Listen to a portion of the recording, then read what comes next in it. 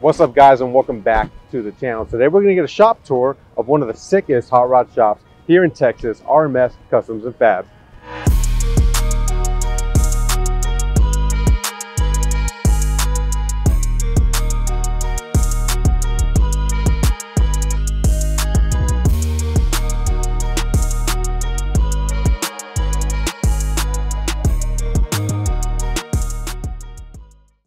Alright guys, so this shop is near and dear to my heart because Milo actually showed me a lot of things, building my cars, how to do wiring. I learned some fabrication. I even learned some welding when I was working here, when I was straight out of college before I started doing media. So that's why I wanted to do this shop first, but let me not keep talking. Let's get in there and meet up with Milo and get a shop tour. What's up, man? Hey man, what's going on? What are you looking at? Just right here looking over this Mustang, 68 Mustang Fastback that we ended up doing Detroit Speed full quadrillink system on it.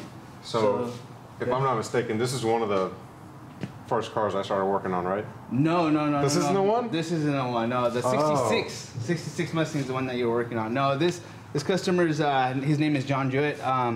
He actually came in, wanted to do some upgrades on his vehicle, and one of the things he wanted to do was, besides doing the upgrades like on the engine and transmission, he actually wanted to do a full suspension upgrade on the vehicle. Wanted something he can just drive, not worry about issues, have good brake systems and stuff like that. So we ended up doing a full quadrillink rear Detroit Speed suspension with a 4.9-inch differential and a full quick performance fab housing on the back. But yeah, it's we also threw in a gear vendor, so he still has his C6 transmission with a 3-speed. Okay. But he wants to drive it, so on the freeway. So we actually threw an overdrive on the transmission. So we added an overdrive to a 3-speed transmission. So the gear vendors, you could either set it up as manual or you can set it up automatic. Once it reaches a certain speed, it kicks in the overdrive, or you can do it manually whenever you want. And then you're just highway cruising. Yep. Now I know that sounded like that was a hell of an intro. Yeah. So tell the audience here like what you guys do here. I know what you do here because I used to work here. Yeah. So basically what we do, man, is we're RMS Customs and Fab, which is a resto mod shop. We do a lot of resto mods, pro touring builds. Customers want to come in and they just say, hey, I'm looking to get my car have a little bit more modern technology in the system, in the vehicle. Just do an LS swap, Coyote swap, LT swap, full suspension upgrades and stuff. So we end up doing that and full, rewire the cars because I mean these vehicles are old, So there's you could only add so much to these vehicles with the original old wiring harness that's like 35 plus years. I got my fair share of wiring. So the first Mustang I did, which I thought was this one, which is not. I thought I wanted a classic Mustang, and I started working on it, and I was like, these things are way too small. I used to get more upset than anything because I couldn't fit in it. Because we did the coded digital gauges and the vintage air system on that one. Yep. Yeah, that was a neat car. I didn't realize it was gone. Yeah, it was a 66 Mustang, that one. Yeah, that one, that was your first vehicle that we threw you in, as far as on the aftermarket world, Yeah, because everything was pretty much aftermarket. Everything aftermarket, and then you got a good taste of how things are supposed to fit, but they actually don't fit, So, but this is 68 Fastback, so it's pretty cool. As you can see here, we love Detroit Speed. So here's this is a full subframe from Detroit Speed. This is going on a second-gen Camaro. So pretty excited on this one. So this one's gonna be pretty cool, man. It's gonna second-gen Camaro LS motor with the Pro Charger. Should be making about 800-900 at the wheels. So that was gonna be a Pro touring build. Pro touring build, yes sir. Yeah. And that's pretty much like when I started doing Optima, I saw a second-gen Camaro. Like on the internet, it was Brian Hobaugh, however you pronounce his last name. Yeah, Hobaugh. Yeah, it was orange, and I was like, how is that car turning like that? And that's how I got into modifying my Challenger to make it actually handle like that. Yeah. And a lot of the stuff that I learned I actually got from him, like suspension setup, alignment setup. In fact, I don't know what you know about drifting, but you're gonna align my drift car once it's ready. Yeah, we would just do a lot of steering angle on it, you know. That's I got the coilovers steering angle kits coming soon. Yeah, definitely. I mean, you already know we're here, so. Yeah, I really don't trust anybody else. Again, I used to work here. The level of detail that these guys do is second to none. I appreciate that, man. That definitely means a lot to us. So. I mean, you had a gun to my head. You were like, you didn't make that. Hang in there, baby. You're doing great. I'm proud of you. And Ringo's proud of you. It's almost over. Yeah. So what we got here? So yeah, this is a '69 Pro Touring build that we're doing. This is actually from the owner of Expel. So yeah, we ended up doing a flush mount glass on this. We removed the grip rails. Oh yeah, I didn't even notice that. Yeah, it doesn't have any grip rails, so it has front and rear flush mount glass.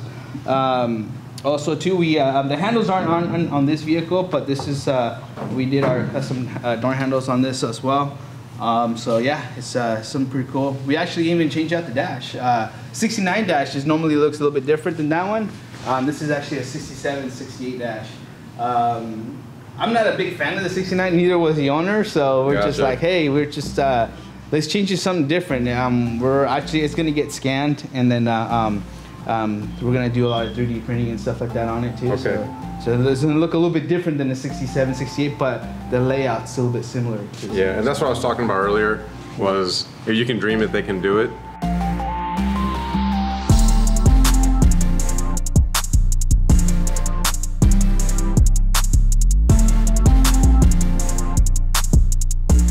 So this is a second gen Camaro that we're doing. This is the one with that chassis Detroit Speed front clip. Yeah. Yeah. So this is also has a rear Detroit Speed quadrillink system on here. So yeah, it's gonna be a pretty cool one, man. This is actually gonna be 800-900 horsepower at the wheels. And it's crazy. This is a great example of how they start. Yeah. This is how. It's on a jig. You got Cleco clips everywhere, holding sheet metal in. Correct. You got white in the rear or anything? We did Detroit Speed mini tubs on it. We're not gonna widen it. He doesn't want to lose too much of the originality of the vehicle. Yeah. So this is a perfect example of like a resto mod going into the pro touring car. Usually a lot of resto mods, you kind of still keep it a little bit original, but it has modern stuff on it. And so this is one of that. There is still going to be some stuff that we're going to do custom, but not crazy. He loves the whole second gen look, which I love it too. Yeah. And so he doesn't want to take it away from it. It's a split bumper? Split bumper. Oh yes. yeah, dude. Yeah. The Yes, split sir. bumper Camaro. One, everyone loves them. Kind of rare. Yeah. So yeah. So Got a question for you. Can you tell us the color? that's The actually secret.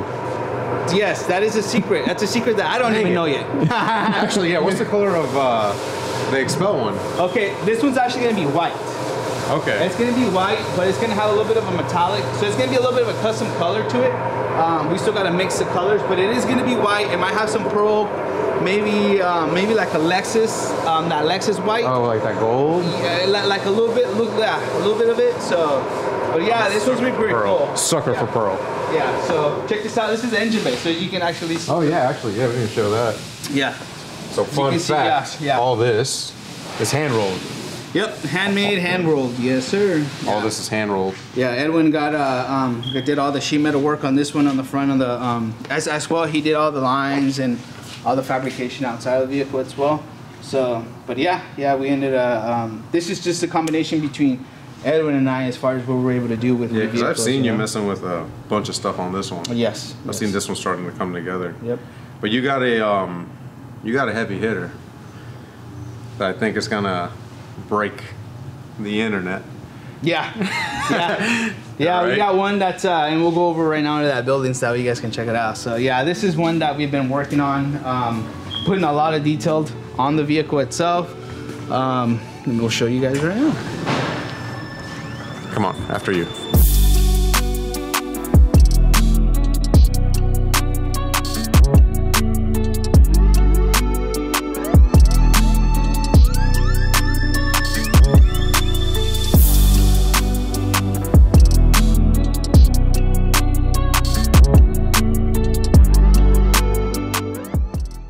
This is the car that we've been non-stop working on. Everything's custom on this car. The only thing probably original is, I want to say, baby, is this. Yeah. That's it. This, I mean, everything else has been replaced, has been done, handmade, and yeah. So, that's crazy. coming from the Optima Ultimate Street Car, there was a car that you guys worked on, which is Rambo Corvette, and you guys pretty much widened this thing, and everyone was asking you guys how you did it. And then the other secret is you guys widened this car so seamlessly that you can't even tell. He couldn't tell at first either. I had to point it out to him. Yeah, we widened the vehicle. I won't say too much because that's secrets of the shop. So just like every other shop has their own way of doing certain things. But yeah, if you look in the back, Edwin's, all this is on handmade. He made this, the swope bumper right here. He made all this is all handmade. Even this section over here, I didn't realize that part was handmade too. Yep. So all gapping, all 2-arch lights, which we have our own tail lights that will be coming out with this vehicle itself. Those are Digitails? No. These are RMS lights. They're RMS lights. These are our lights. But didn't you showcase them at SEMA last year? No. Yes, we showcased them at SEMA last year with our friends over at Optimized Pyramid Design. Okay. With Zach. As far as he showcased of the products of what he can do, which is, I mean, we're with this vehicle, we're working with him a lot. He's actually, we scanned the whole car itself, inside and out. He's doing all the interiors design. The theme on this vehicle is going to be an F40 theme to an extent. So it's obviously going to have certain things that's going to be not F40, you know, yeah. but it's going to have a theme, you know. And in the back over here, we scan this. It's already all body work. So this is itself is going to have a carbon fiber spoiler. So we're scanned it so that way we can make the mold. And then this is the diffuser, and this is all going to be a carbon fiber diffuser insert that goes inside there. Oh, nice. So yeah, and then this is the center section exhaust that comes out. So yeah. And then that's air. This right here is for the air jacks. So when the customer needs to go in and needs to make some changes real quick, or needs to maybe even pull out the tranny, we got 12. I think it was 12 or 16. We got the biggest air jacks that you can actually get. I gotta figure out how to fit them in there, honestly. Yeah, you just connect it. I mean, I wouldn't be surprised if it's gonna raise it this high. I mean, honestly, it's pretty. Yeah, it's crazy. I need to make more money. Yeah. I'm still wrenching on. I'm jacking this thing on the ground, putting some jack stands. Yeah. Yeah, that's gonna save so much time and money. Yeah, so he just hooks it up, and the whole car just lifts up, and he can do what he needs to do. And I know he likes to do. He does Optima stuff. He does autocross stuff. This is like completely. This is like way past what even Optima builds are now. Yeah, we basically what we wanted to do with this car, wanted to build a car so that way if in the future if he ever does want to change any other things and add stuff to the car, he can do it. The transmission is a Tremec transmission. So basically it's an F-body style transmission on this vehicle itself. If he does decide to go sequential later in the future, he can, they do offer an F-body sequential transmission, so it's basically a remove and a reinstall. Gotcha. So it's pretty cool. But yeah, no, this vehicle, if he does decide to do time attack, he can do that too. That's what I was thinking, yeah. Based off everything that's being done to it. He can do time attack, he can change out the wing. So basically, which is obviously since we already have scan files, we can make the scan files and make the mounts for that, and we can have a big wing if you wanted to, and stuff like that. So yeah, just all that aero. It just depends on the category, I guess, when you run an Optima, what you can do, you know. Yeah. But yeah, no, this car's everything's been done. I mean, this car's been. Mine has big tubs in here. I mean, he can fit what 355s if he wanted to. Oh so, my God. And still have clearance. He's doing forge lines. Forge lines, we have forge line wheels on this one. Yeah, those are guys that we go to on wheels. But yeah, this is these are. Oh yeah, that's actually pretty neat. People think those are what, King Dig? King Dig handles? No, these are actually our handles. Those are your handles. Yeah. So. Yeah, this has full roll cage. It's custom made. And I've been watching this car. Actually, this thing was on a jig for the longest time. It was. Yeah. Because of the amount of fabrication this car needed to get done. Yeah. And we needed to just leave it on the jig for a while, you know. Normally the cars don't sit that long on a jig because, I mean, usually we just do like a quick suspension work on it. But this The company that we're using is on this vehicle, which is actually the company that the owner of this vehicle brought to us, is actually TCI. Okay. So we're using TCI rear, TCI front, but it has been modified to fit the vehicle as far as on the stands and the suspension mods that we did on it. But overall, it's a TCI setup, you know? Yeah. So, yeah. And those guys have been great. I mean, TCI, when I needed to get certain brackets ordered, because obviously it doesn't fit with the bolt-on kit that they offer anymore. So I need a la carte brackets, just something just to get it going. I give them a call and they just ship it out to me, and then just whatever I need, you know, they've been great. So. That's the best when you work with good companies that actually work with you. Yep. That's the best. And I remember, boy, I thought I was doing something with my builds. When I saw the back end of this car for the first time before all the sheet metal was laid in, hit him with a B-roll clip. Yeah, the exhaust on this is pretty cool. This it has full custom headers that I built on the vehicle. Built the whole full exhaust on this. It was very challenging because it's a full exhaust all the way from front all the way to the back. So the train it must be the hour. So it's almost that lunch hour. Yeah, lunch hour. I do. If it's cool, you want to show underneath the hood. Yep. Hey, keep it down. So yeah. This is crazy. So this is the engine bay. So it's Dude, just, I just noticed something. what's up? The dry sump. Yep. Holy cow. Yep. How big is that? So that's actually meant to hold a little over 2.5 liters. Golly. That wasn't in there last time I was here, or was it? No, it wasn't. No, it wasn't, right? I just noticed it now. Yeah. Yep. Yeah, it's meant to hold 2.5 liters. As you can see, the engines, we set it back. We set the engine back a couple reasons. So we needed to clear this nice hood right here, or I should say this nice carbon fiber intake. Oh, is that the one? Is that the real one? Yeah, it's a real carbon fiber intake. Holy cow. So it needed to clear the hood. In order for it to clear it, we had to drop it, and we can't just drop it because we got the cross member in the front, and then we got the harmonic balancer and everything.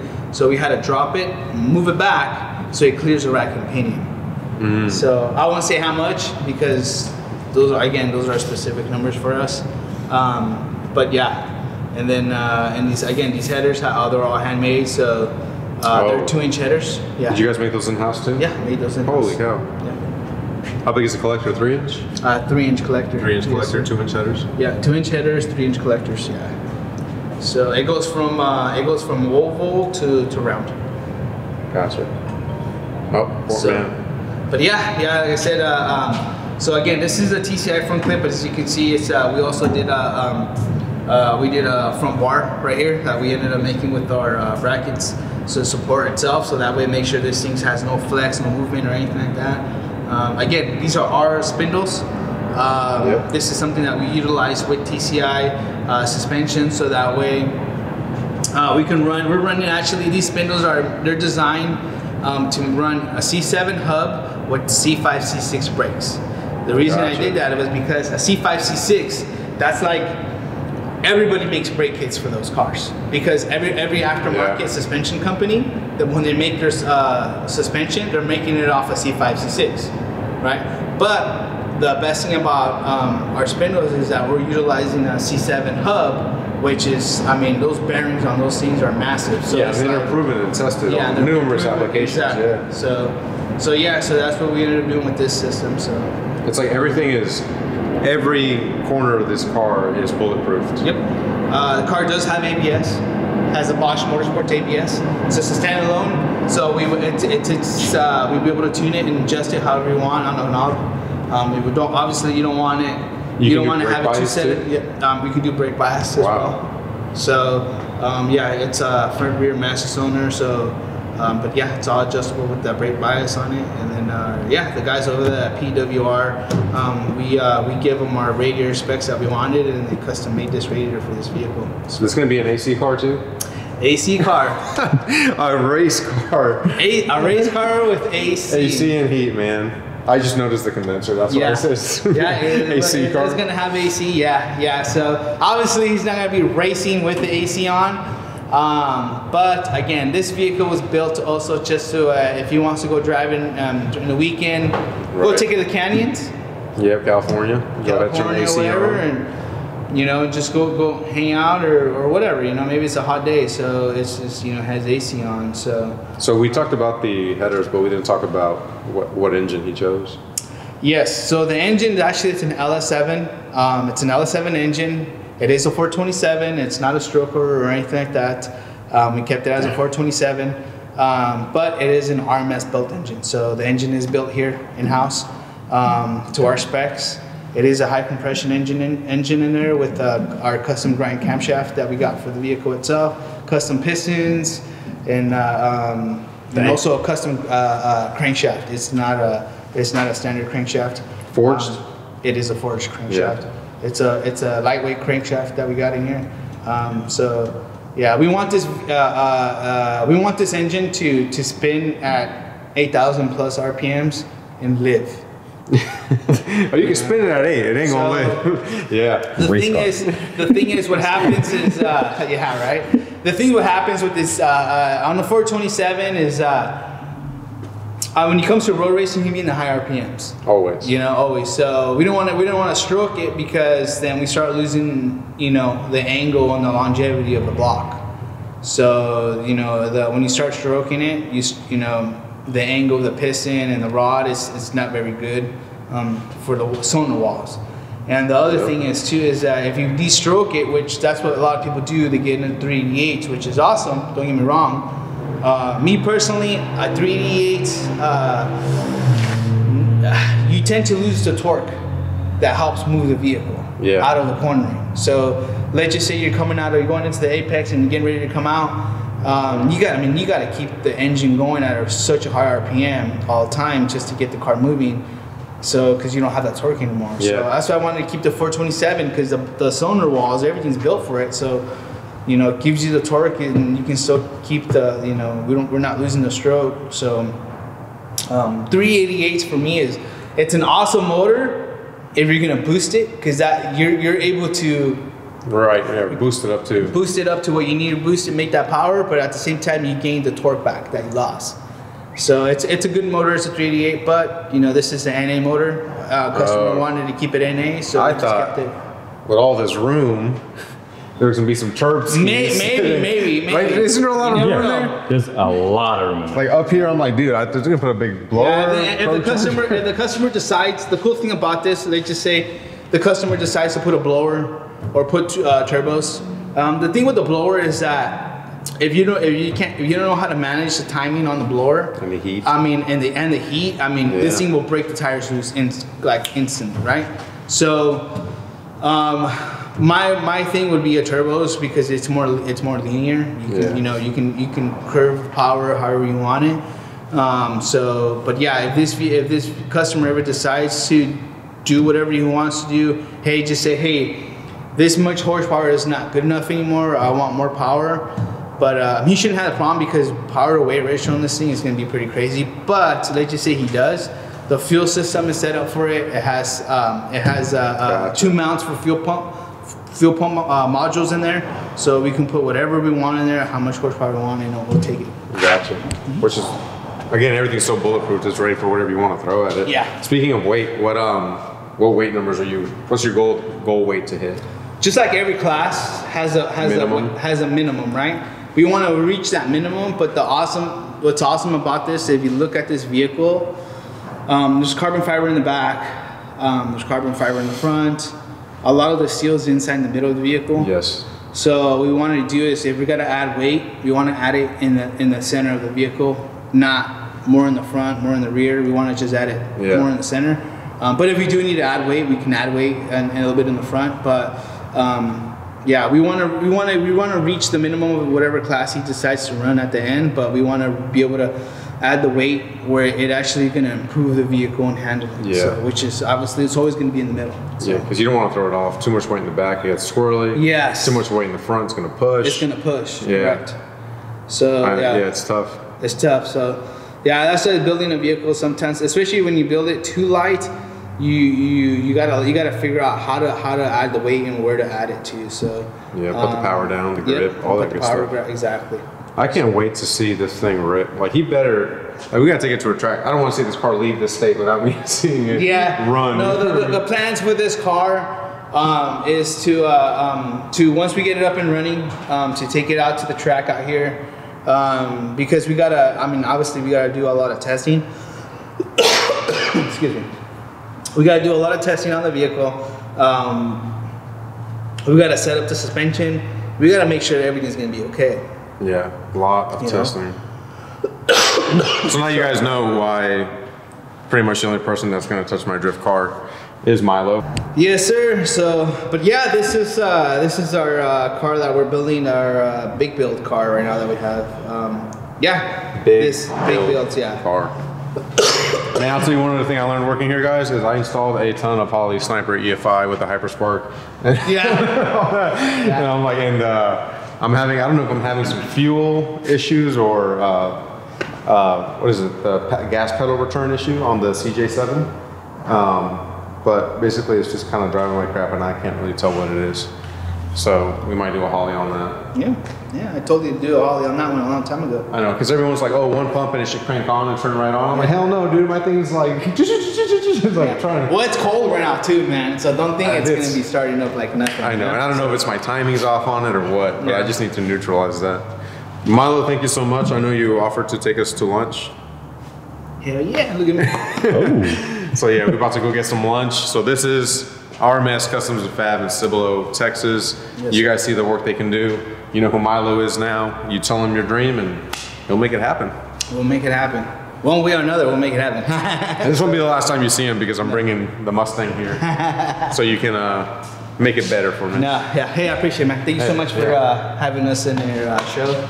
Oh, I got a show. Your show, your video. You know, it's been a pleasure. It's been a pleasure working with you guys. So. We gotta do one more shout out.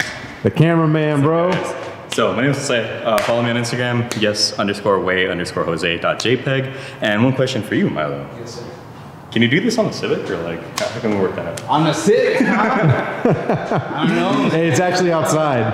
Yeah. You can make a Civet, you know what I'm saying? Put the Corvette engine in it. I'm pretty sure we can figure something out. Let's break some internet. Let's break some internet, right? Yeah. Well, you're gonna break your bank first, boy. It's been broke, but. Oh man. All right, guys. So that's the first shop tours. Again, I'll put all the links to the Facebook, Instagram, your personal Instagram in the description below. If you guys need some work done, again, I couldn't recommend these guys. Like, I only send everybody here, like straight up. How many customers have you gotten from me? 100, right? Probably like 6. But anyways, I always recommend this shop. They're the best. I learned a lot from here. So all the guys asking me like, how did you learn how to do this? I learned a lot of it from Milo. Brought my standard to a whole new level. And Edwit. Edwit. Edwit. Shout out Edwin. Edwit. People always ask me where I got. He's camera shy, by the way.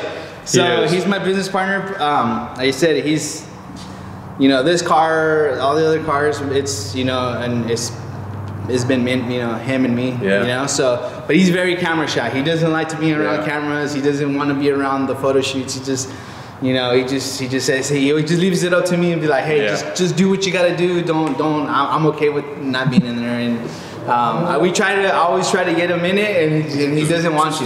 Yeah, he'll run away, or he'll hide, or he'll find a way, or he'll do this. So but that's him though. But again, he's the guy behind a lot of this work. So a lot of the work. He's Magic Edwit. So yeah, they asked me about the Jeep ring on my steering wheel. Yeah. Remember I fabricated that here, and you helped me fabricate that and paint that steering wheel because it doesn't belong in that Jeep, but now it does. Everyone's like, where you buy that? I'm like, bro, I fucking made it. Yeah? Yeah, I didn't buy it, and then taught me how to weld some stuff. I'm still not very good, but I just gotta practice that. But yeah, guys, we're gonna get some chow. Yep. Thank you so much. Until next time, peace out. Appreciate it.